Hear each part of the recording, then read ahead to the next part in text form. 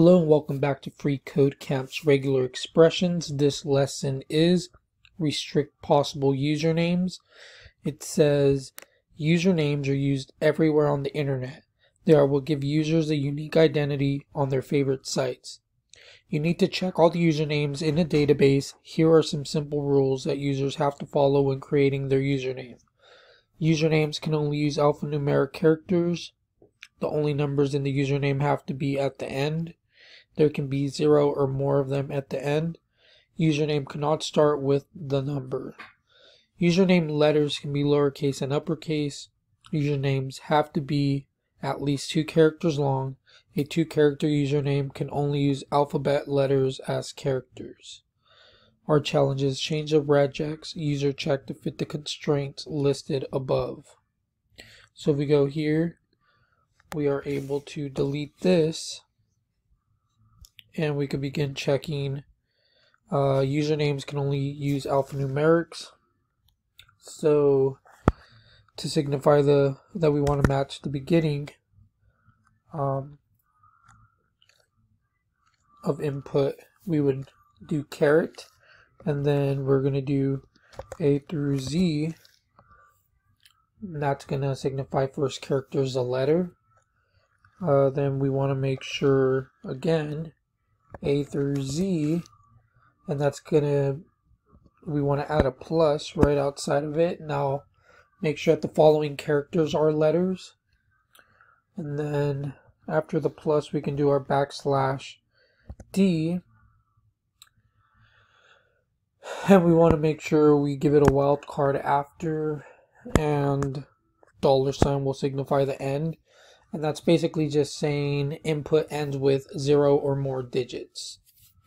So right after the $sign, we can go ahead and use our OR. And our OR is going to also signify the beginning, that we want to match this to the beginning of a line. And we're going to do same thing. Has to start with a letter, A through Z. So first character is a letter. And then we want to do \D to signify anything after that has to be at least 2 or more digits. So \D plus will allow us to do that. So following characters are 2 or more digits, and we're going to go ahead and end that with our $sign as well. That signifies end of line. So that actually should do it for this one. If we console log and print result, should get, so we got false there, should be true. So let's see what we did wrong.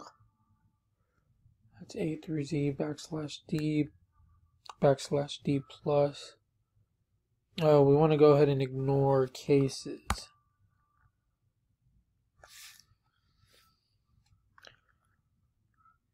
And we did, let's see here. Okay, it's probably just not liking the spaces there. If we run tests, we should pass this now. We did pass. So the important thing is just breaking down these steps to make sure that we're fulfilling all the parts that it's asking for. And we did use the OR to make sure